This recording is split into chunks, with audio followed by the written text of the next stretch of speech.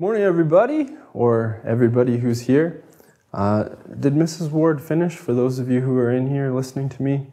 And if you want to throw some green checks in, that'd be great.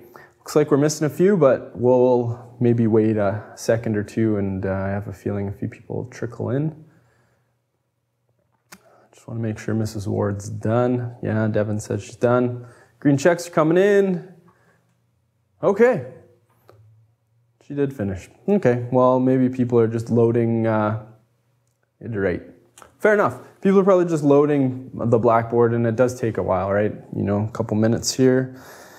Like always, I would like to start with any questions you might have had. I have a feeling you guys might have some questions about the XY intercepts questions off the learning guide. So if you want to fire those into chat, I'd be happy to do that. If nobody has any questions, if you guys are all experts at that, then we can move on to this function notation stuff, which is pretty straightforward.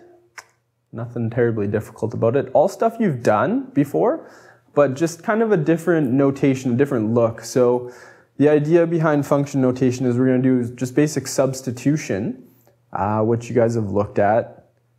Substituting numbers in for variables and just solving equations. So stuff you've spent a lot of time looking at, and we'll have a look at it here as well. It's just kind of a different way of writing things, so nothing terribly difficult. Page 7, number 9, that'd be a great way to start. Daily, page 5. Of course, you wanted the second half of the learning guide. Maybe 8, 7, number 9. Hopefully that's the right one, Daily. So this one's asking us to plot the x and y intercepts. And I think it was the question above. I just wrote a little note up here for number 6. So same sort of process for number 6 as number 9.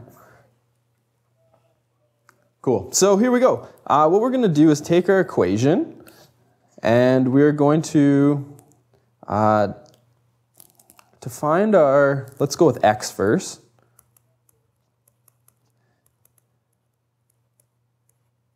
To find the x-intercept, we're going to let y equal to 0, and then solve for x.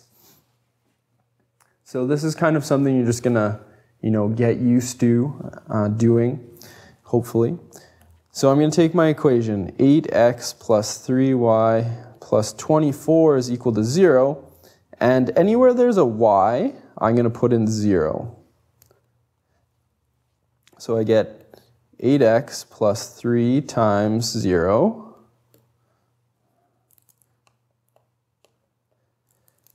And plus 24 is equal to 0.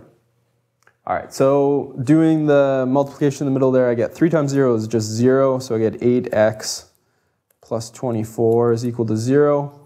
And I'm just going to solve for the x. That's what I'm doing now. So I get, trying to get x by itself, I'm going to subtract 24 from both sides of my equal sign. I get 8x is equal to negative 24. Divide both sides by 8. And I end up with x is 24 divided by 8. How many times is 8 going to 24?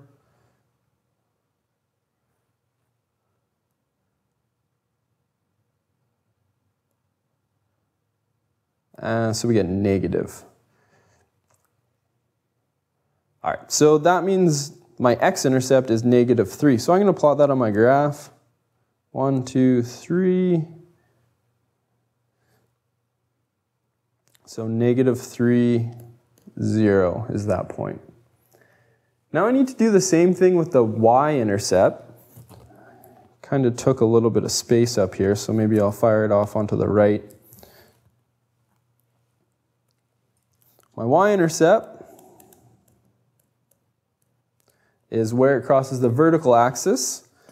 I'm going to let x equal to 0 and then solve for y. Here we go. Start with the same equation. 8x plus 3y plus 24 equals 0. And I'm going to put a 0 in for x.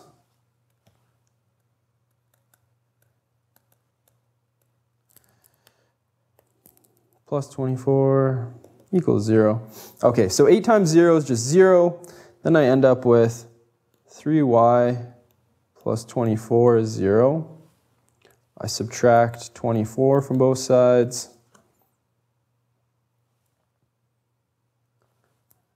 3y is equal to negative 24.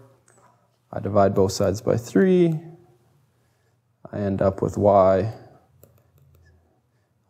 is negative 8.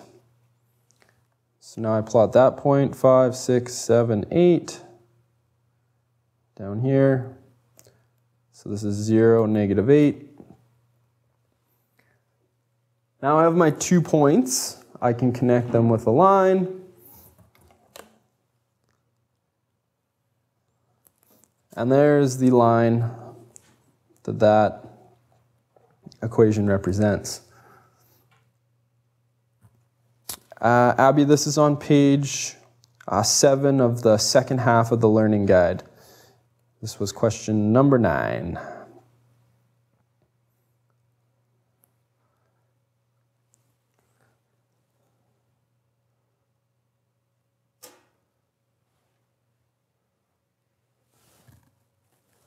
All right, so for those of you who are just joining us, we just did question number 9 from the learning guide, the second half, asking to plot a line using the intercepts.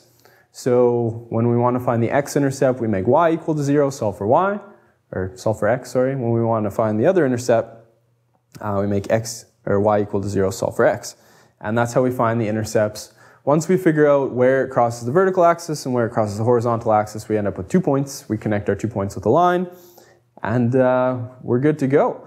So perhaps, now that a few more people have joined us, you want to throw in a check mark just so I know that everyone's kind of with me right now, and then maybe we'll just move on to the last lesson of chapter 5 here.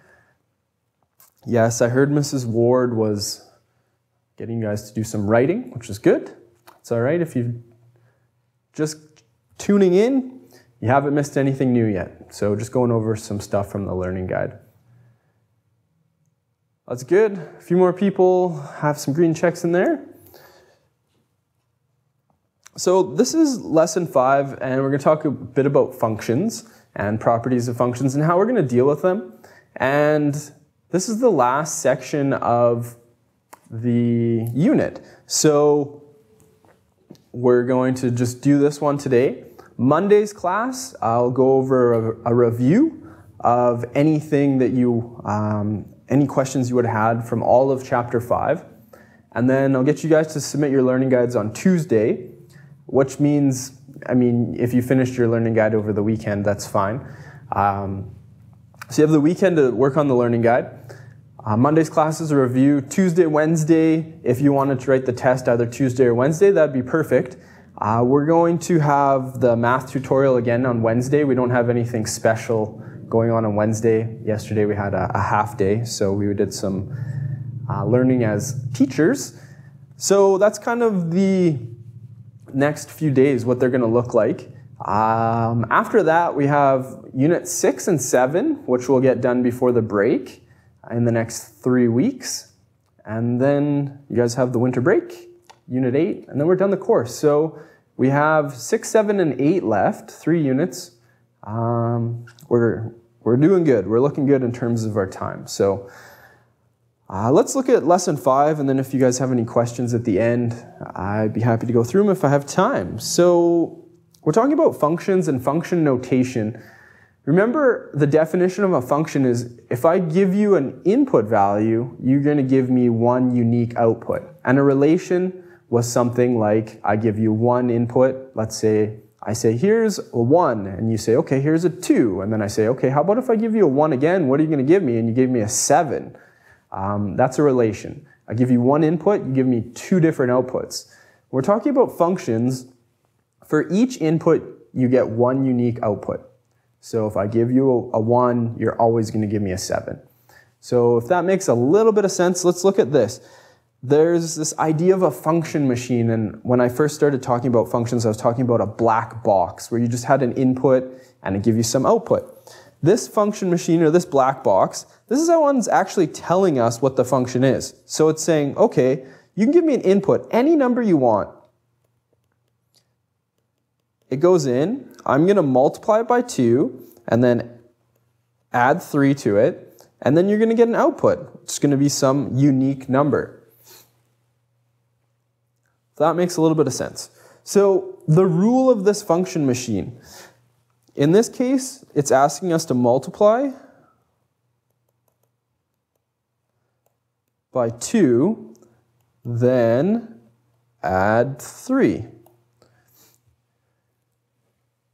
So sometimes we'll give you what the function machine is, and other times you'll just get an example. And it'll say, you know, the input's 1, the output's 5. The input's 2, the output's 7. And you need to kind of think about, you know, okay, what's going on with that number?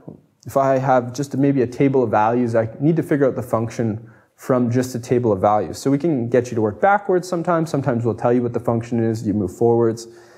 So looking at the table of values here, imagine we didn't know that it was multiplied by 2 and added by 3. Could you figure that out by just looking at the table? So if I give you an input of 1, you give me an output of 5. So the first thing I think is, maybe I'm adding 4 to get from one step to the other. So I go to the next one and I try it, and I say, okay, 2 plus 4 is 6. Oh, that doesn't work. All right. So what else could be happening? So you keep on kind of thinking about what's going on here until something kind of makes sense. In this case, it's multiply by 2 and then add 3. So let's fill out the rest of the numbers. 1, 2, if I put in a 3, I'm going to go 3 times 2, and then I'm going to add an additional 3 to it. So 3 times 2 is 6, plus 3 is 9. Does that work? Yep, that works. All right, now I'm going to give you an input of 4. So 4 is my input, then I'm going to multiply it by 2, and then add 3. So 4 times 2 is 8, plus 3 is going to give me 11.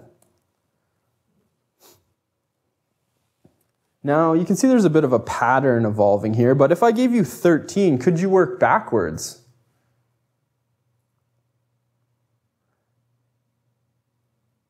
So could you say, I've been given 13. I know I have to add 3 to something, multiply something by 2. What is that something?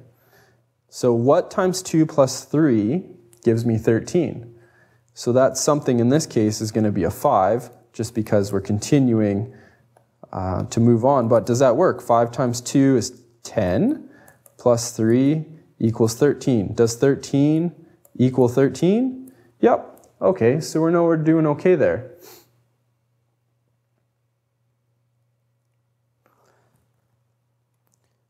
So just looking at the patterns, that's fine. I mean, you're going up by 1 each time on your input. Just continue to go up by 1. The output might get a little bit tricky sometimes if you don't know what the function is. But yeah, these are all perfectly valid ways to kind of go about these types of questions. So we finished the table of values. We filled it out. So the next thing, let x be the input value and y be the output value. Create an equation for this function in terms of x and y. So what we're saying is, if everything here in my input column is x, and everything here in my output column is y, can you come up with an equation that figures out all of the values? So if I put an input of like 3,000 in, would the output work? Or if I put an input of minus 22 in, what's the output going to be? So I need an equation that's going to work for all values of this function. So this function is going to just work all the time. So an equation, what we're doing is we're taking something and we're multiplying it by 2. And then we're going to add 3 to it. And that something is going to be our input. So that's going to be our x. I guess x times is a little bit confusing. So x2, and then the output is what I'm going to end up with. So I'm going to just rewrite this to let it make a little bit more sense. So our output is going to be 2 times the input plus 3. So 2x plus 3. We usually write the number in front of the variable, so that's why I switched the order from x times 2 plus 3. But it's the same thing, right? The order of multiplication doesn't matter. So that's an equation that'll figure out any output for any given input. If I say the input is 7, you'd go, okay, 2 times 7 is 14 plus 3 is 17. The output's going to be 17. So that's kind of a bit of an abstract example. Let's look at something a little bit more concrete that you guys can kind of relate to. The next function machine here is going to tell us, if I say you have a bunch of quarters, how much money do you actually have? You know, if I had like 4 quarters, I have $1. Something that would just figure it out for any number of quarters, how much money are you going to end up with? So they've kind of set it up for us here. When the input is Q for quarters, the output is V. Think about it as like V as in maybe value. So the value of money you have, if you want to think of it that way. So if I'm going to take the number of quarters I have, how am I going to figure out how much money I have? What am I going to do to the number of quarters to figure out the money? Well, each quarter is worth 25 cents, so it makes sense to multiply this by 0.25. So if I took the number of quarters, Q, and multiplied it by 0.25, that would tell me how much money I have. So if we want to come up with an equation that's going to work for any number of quarters, I'm going to take V, the value of the money I have, and that's going to be equal to 0.25 times Q.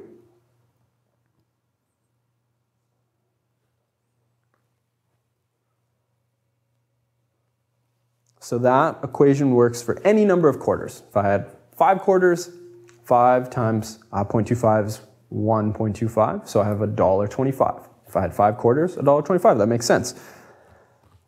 Now, this is kind of where this unit comes in to play, like everything up to here kind of makes sense. The only thing is we're just going to change how we write this value. So V is a function of Q, meaning the value of the quarters we have depends on how many quarters. This is kind of getting back to the independent dependent variable. So V of Q is equal to 0.25 times Q. And in this notation, V, or the value, is dependent on how many quarters you have. Sorry, this is, V is the dependent variable, and that V depends on Q. So kind of talking about the notation again, if you had something like V of 3, remember we said this is, if I were to say it, it would be V of 3. And if you want to think of it this way, what is the value of 3 quarters? V of 3. The 3 has replaced the Q. So represents the value of the function when, what did we replace the Q with? We replaced it in this case with a 3.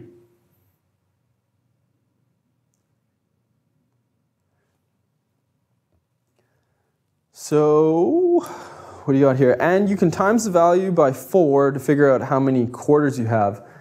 Does that work? If I had like a value of 1.25. 1.25 times 4, does that equal 5?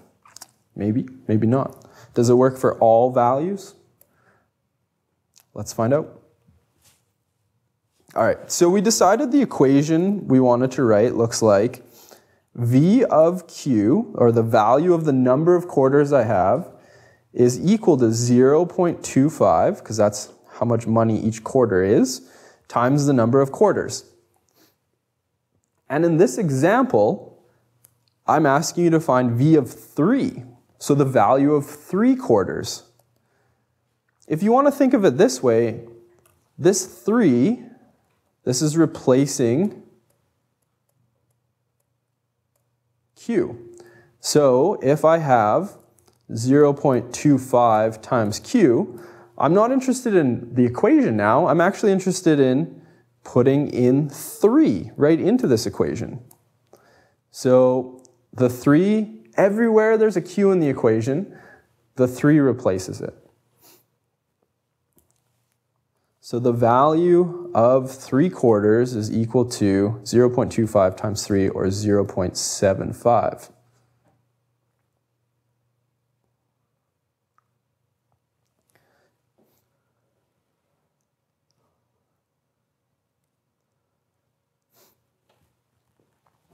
We should probably just maybe write it like a general statement here. So the value of V is $0.75 when Q is equal to 3. Or if we have 3 quarters.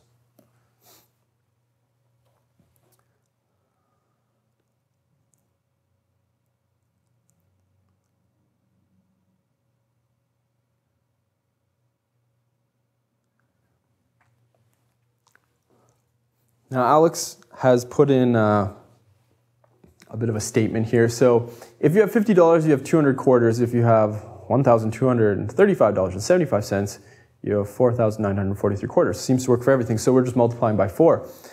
And maybe you don't have to write this down. I'll just do it in red over in a little box here on the side. But if you want to think of it this way, the example you used for $50, Alex, so you have a value of $50.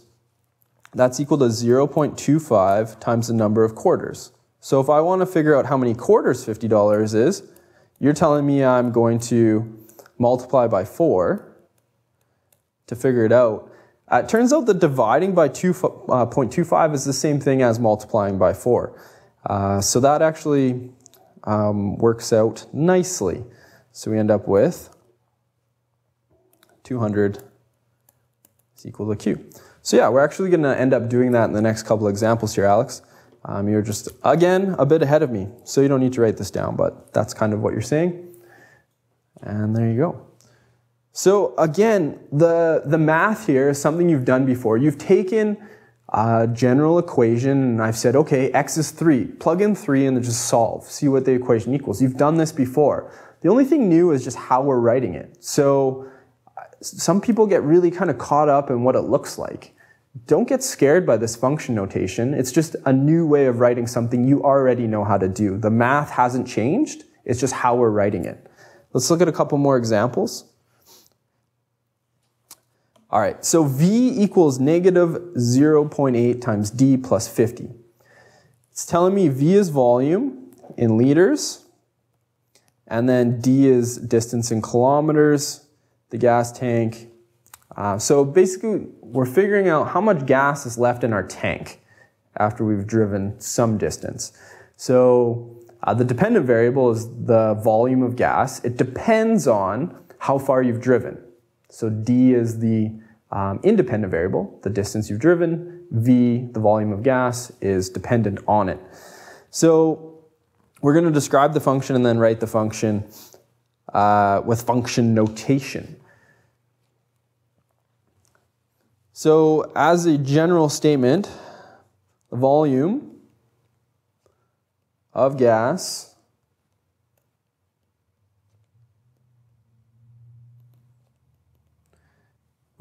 remaining in a tank, I guess in a vehicle tank. vehicle's tank. Not to be confused with a real tank, is a function of distance traveled.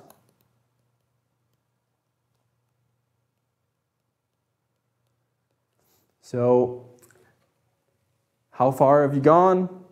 Okay, a little less gas you're going to have. Kind of makes sense.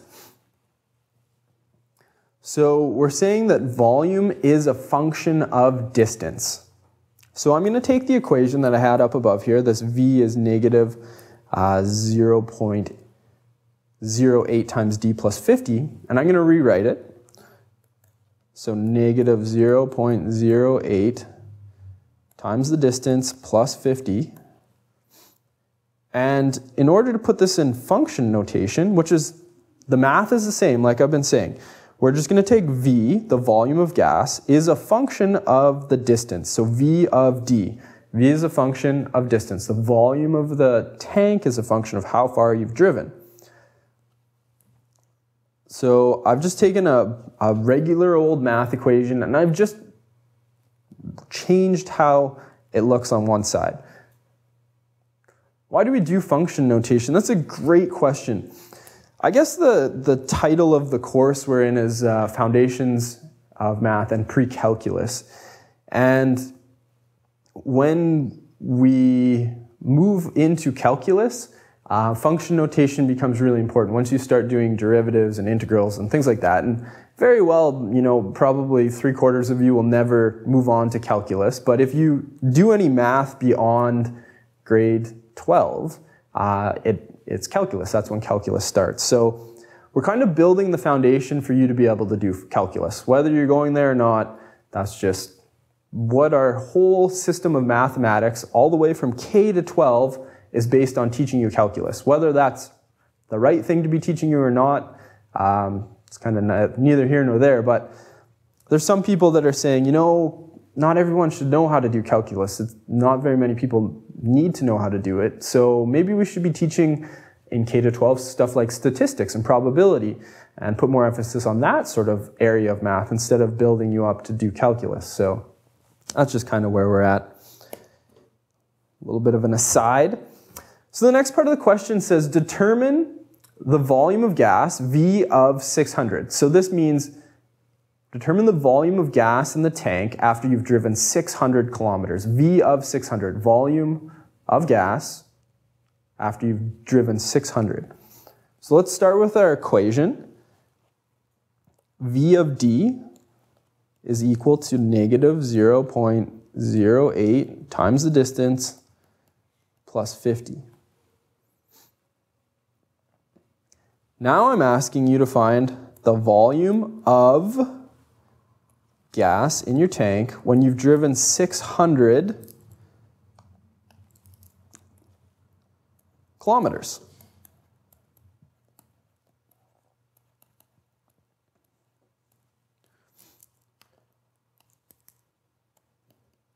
All right, so what did I do? Well, I said, okay, I'm going to take that D and I'm going to replace it with 600. So if I do that on the left side of my equation, I should also, so I can stick with red here, I should also do it on the right side of my equation. So anywhere I see a D over here, instead of writing it as D, I'm going to write it as 600.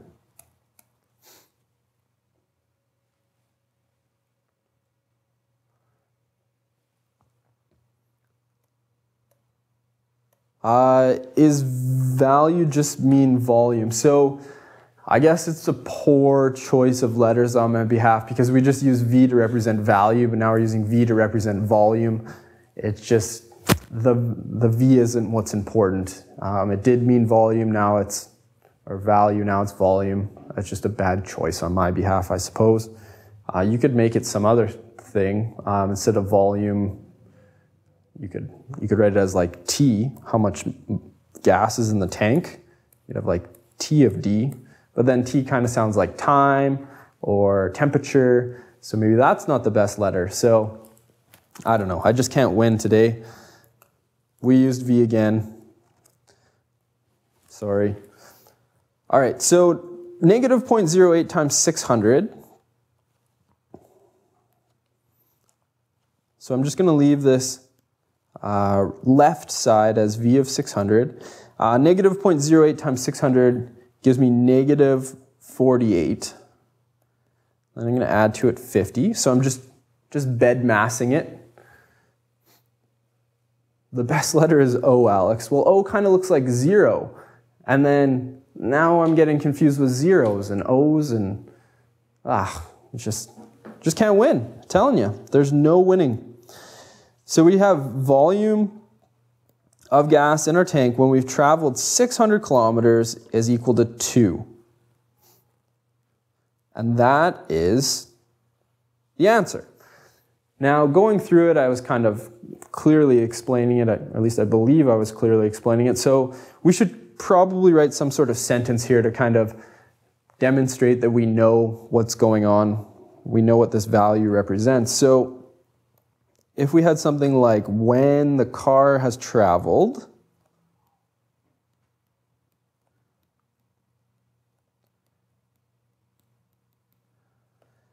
600 kilometers, the volume of gas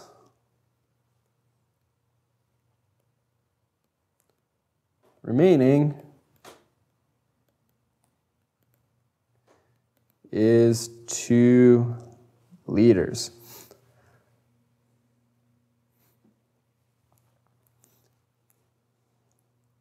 So if we've driven 600 kilometers, we have 2 liters of gas left in our tank. Some good points here, Alex. O doesn't look like 0 if you don't write it messy. You've done math with me for 3 months now. You know that there's no saving my messy writing. So if I write an O and a 0, they look the same. And I think you were the one that questioned my T's when I first drew them with a little foot on the bottom. Now you're drawing lines through O's to represent something different. We've come full circle, Alex. Okay, so this is kind of getting back to the question that you actually asked, Alex, on the previous page. If I multiply it by 4, it gives me the number of quarters. We're working backwards. This question is saying, determine the value of D. So I want to know what the distance is when V of D is equal to 26.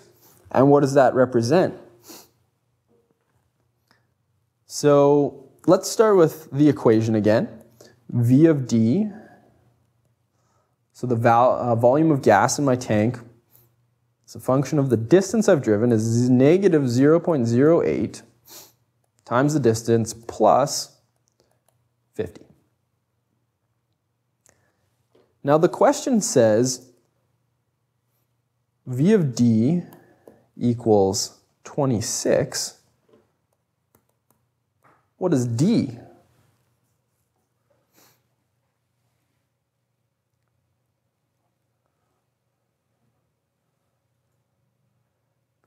Yeah, V equals volume, V equals value. V could be vehicle, number of vehicles sold, depends on the day of the week. V could be whatever we want. Anything that kind of begins with V we could use. I know it's confusing. And you could do that, Alex, write it out as volume as a function of distance or value as a function of distance. Just in terms of the mathematicians, I said they were lazy, and then I went kind of back on that and said, well, we're efficient. Writing the word volume down or value is just, that's a lot of letters that we probably don't need to write down. And within the context of the question, if somebody were to look at the question, you see that V is defined as volume. We've gone out of our way to kind of describe it, so there you go.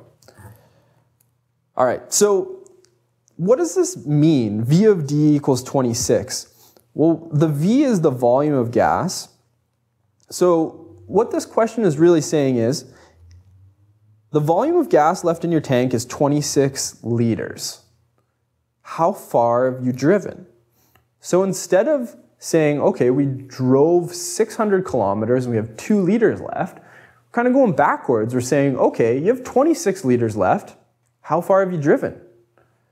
So we're going to kind of go backwards. Just like before when we were looking at the quarters, we said, okay, you have 3 quarters. How much money do you have? The value of 3 quarters was 75 cents.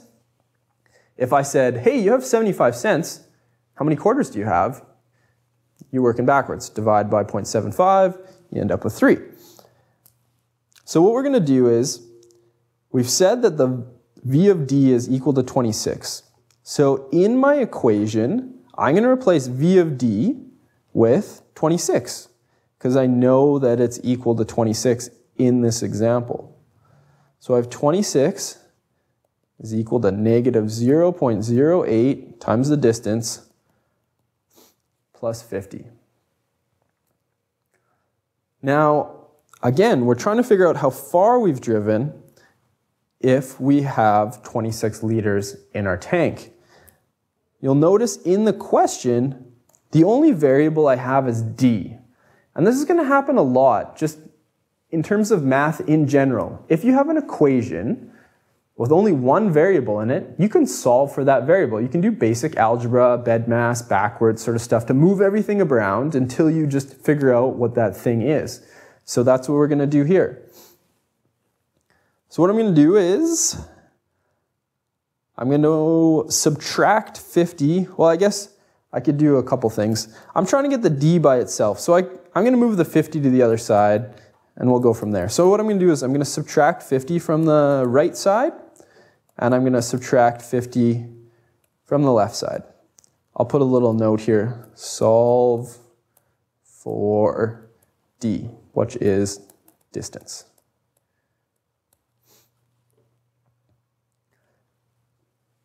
All right, 26 minus 50 gives me negative 24 is equal to negative 0.08 times D.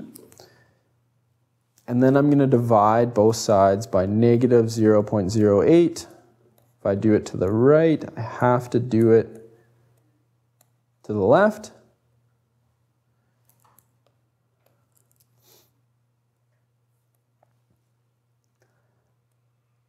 I'm dividing a negative by a negative on the left, so negative 24 divided by negative 0.008. That's going to give me positive 300 is equal to D. What have I just done? What does this mean? I said you started with 26, so the volume of gas was 26, and then we did some calculation, we moved a bunch of stuff around, we ended up with D is equal to 300. So it's important to kind of maybe take a step back and just think about what that D meant. In the very beginning of the question, we defined D as the distance. So I know this D is 300, and the distance was measured in kilometers. So it means the distance driven is 300 kilometers. So if you think about what we did is, in the first part of the question, I said, you've driven 600 kilometers, how much gas do you have left? And we figured out it was 2 liters. Now we're doing the opposite. You have 26 liters in your tank. How far have you driven to get that 26 in the tank? So 300 kilometers. That means we have 26 liters left. So we should come up with a statement. V of 300 is equal to 26. What does that mean? So this means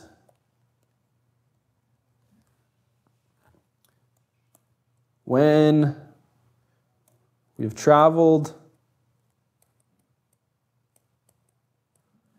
300 kilometers, we have 26 liters in the tank.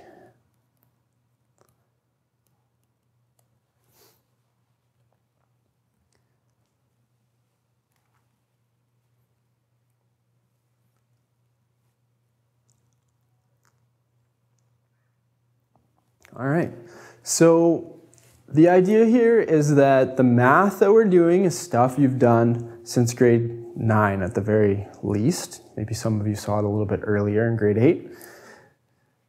The only thing that's changing is just how we're writing it. We have this, what we call function notation. So The math you've seen before, it's just how we're writing it has changed.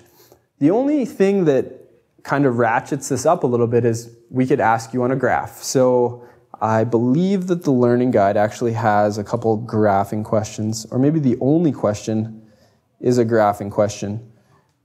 Down here, no, here we go.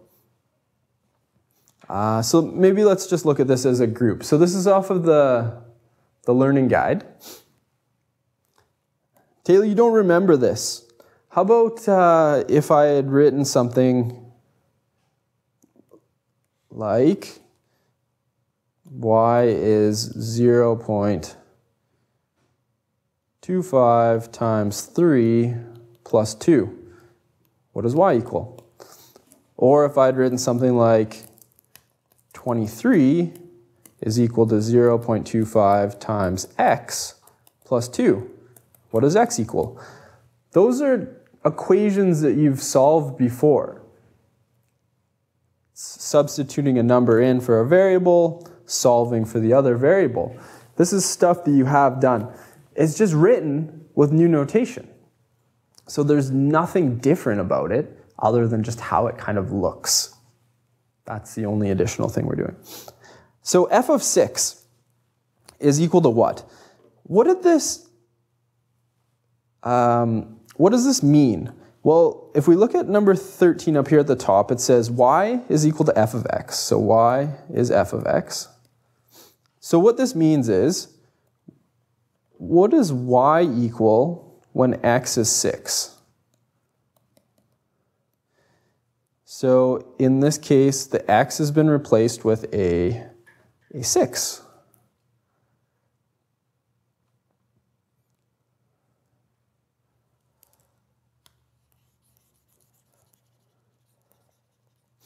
So I'm going to go to my graph and I'm going to say, okay, x is 6. I'm going to find x is equal to 6. This is my x-axis here. Here's 6. If my x value is 6, what does my y value equal? So that's that point there.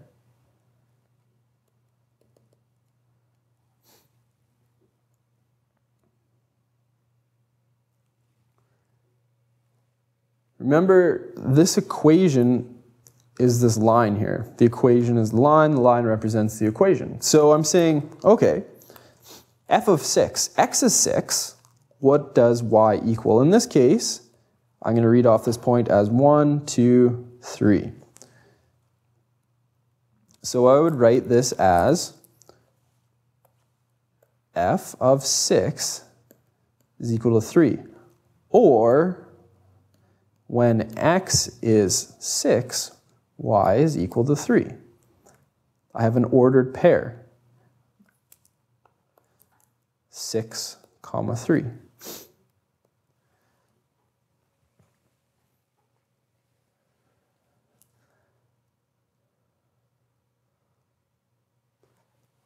Letter B here, same sort of process, except we're kind of working backwards. At the very top, I said, okay, f of x is equal to y. And in this case, f of x is equal to negative 7. And I'm asking you, what does x equal when y is equal to negative 7? So this is from up here.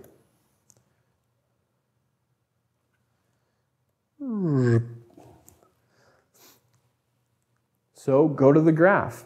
I'm saying y is negative 7. So let's find y is negative 7. There's negative 5, 6, 7. So this is my y value.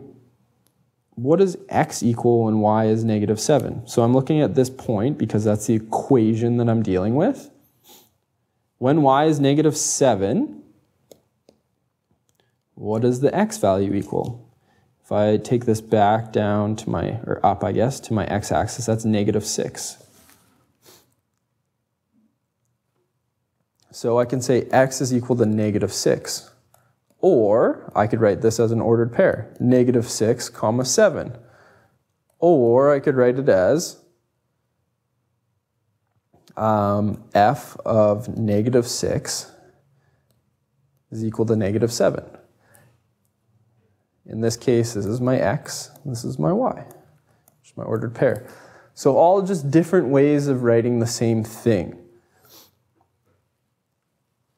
The actual calculations using the equations pretty straightforward. When you start dealing with graphs, it can get a little bit trickier, but don't get caught up with the notation. When you have something like g of x is equal to something, think of this as y. And then you have maybe like 2x plus 3, there's your x. So if I had written an equation y equals 2x plus 3,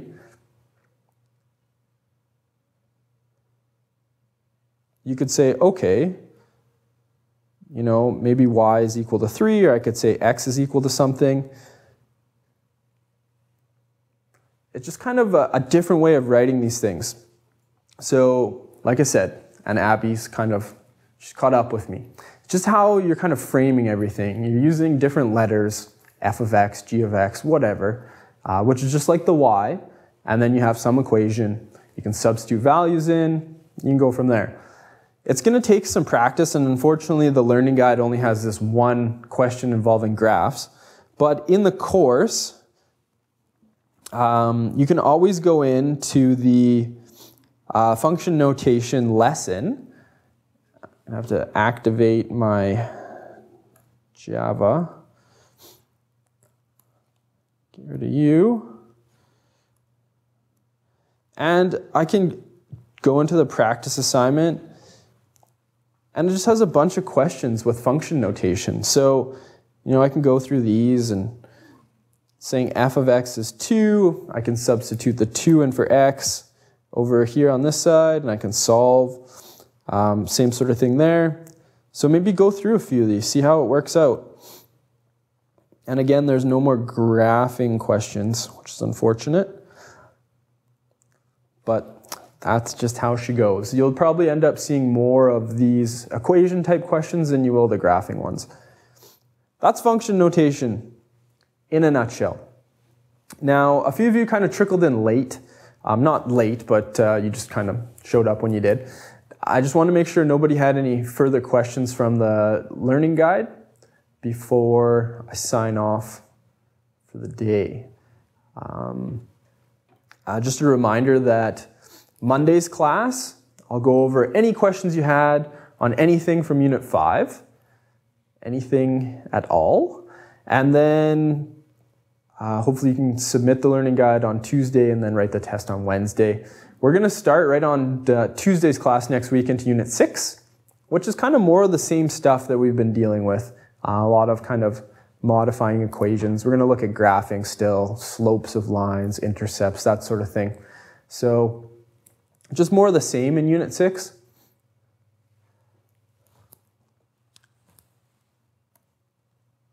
Abby's asking, can we go over the first fill in the blanks on the second part of the learning guide? Page 5. 7, 6, 5. A function performs an operation on an input value and produces. I'm going with output probably, or output value. An x-intercept is where the graph crosses the x-axis. The y value will always be 0.